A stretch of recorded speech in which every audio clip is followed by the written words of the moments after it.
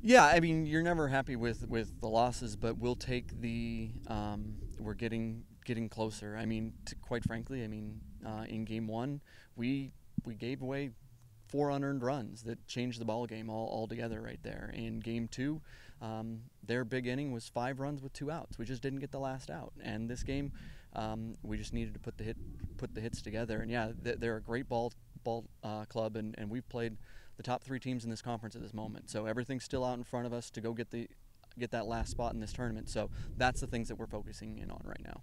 The thing that she does better than most people in this conference in general, she just pounds the strike zone. And when she's still working her corners, she's always in pitchers' counts, and that's where allows her to spread those hits out. And she's done a phenomenal job over the last couple of weeks. I think we start to see again us continuing to play ball better. Overall, we're starting to click. We're getting into the rhythm that we need to, and we're moving towards what we're looking for Colgate and the rest of Patriot League play.